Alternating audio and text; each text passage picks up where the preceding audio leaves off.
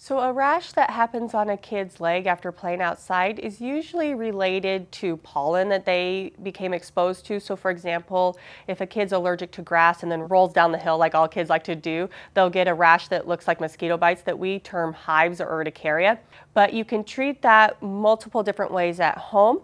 The first is actually to get them in a bath or shower to wash that allergen off and then put a good lotion on it. I recommend anything that's thick, white, and without fragrance. If that isn't working, you can try over-the-counter Benadryl cream or spray. A lot of parents always want to reach for Benadryl because they think it's the best drug.